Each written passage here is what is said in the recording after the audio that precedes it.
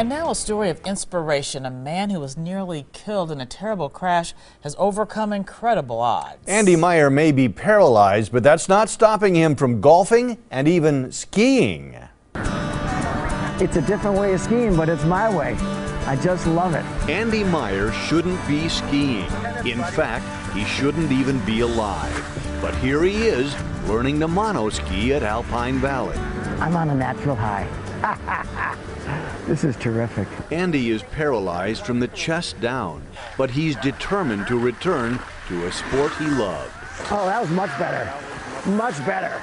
Andy was critically injured in a tour bus crash in Bosnia nearly 5 years ago.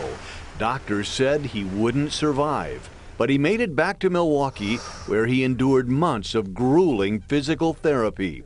Eventually, he learned to walk with assistance. Ain't no mountain high enough.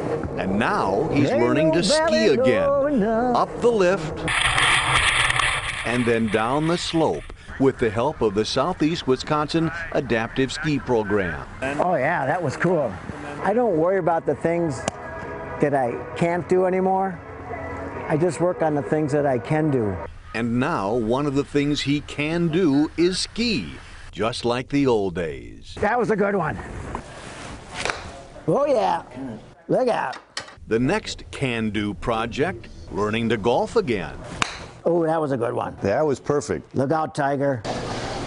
Andy has a special para-golfer golf car he can take out on the course. It even stands him upright, something that's important in golf and also in life. It's a big deal getting vertical. For guys that have been in wheelchairs, just to get in this position and to be able to talk to people eye to eye, it's a moving moment. Andy admits he had some dark days after his accident, but his deep religious faith and his family helped him survive and even thrive. It's not what happens to you in life, it's what you do about it. And I started to focus on things that I could do, not focus on the things I couldn't do. Andy beat the odds and is able to walk again.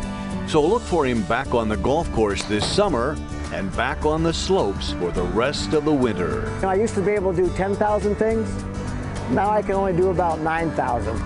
So I just keep working on those. You did good, Andy. Right on, baby. We conquered the mountain. And Andy is going to be conquering more mountains. He and his family are planning a big ski trip to Winter Park, Colorado. He is so inspiring every time we get together. I mean, so much positive energy there. Yeah, and he has such a passion for life. He's really a lesson for all of us. Yeah, we can all learn from him.